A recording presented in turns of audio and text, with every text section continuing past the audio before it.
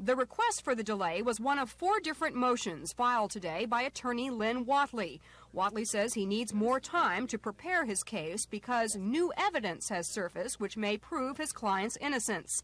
Specifically, Whatley says a secret witness has come forward who saw the murder of 15-year-old Jojo Bell.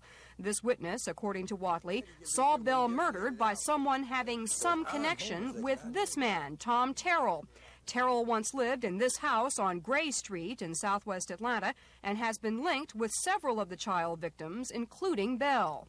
What prompted him to come forward now?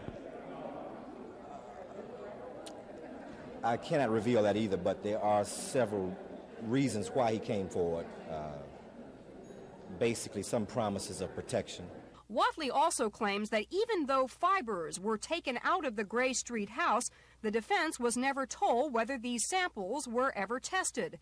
In fact, Whatley says the defense was never shown any reports of any fibers taken from any place except the Williams house. And if fibers taken from other locations did match fibers found on some of the child victims, that would be very important to a jury. But Assistant District Attorney Joe Drolet was not impressed with Whatley's argument and says his office will fight any move to delay the hearing any longer. There's some evidence that someone who previously testified or was interviewed differently now says something that would tend to implicate someone else.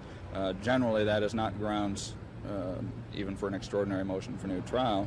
In this case, Jojo Bell, of course, wasn't one of the victims that Wayne was charged with murdering, so it's we will contend, of course, that that's not really relevant to the question of whether or not he killed Jimmy Ray Payne and Nathaniel Cater, the 2 persons he was charged with killing.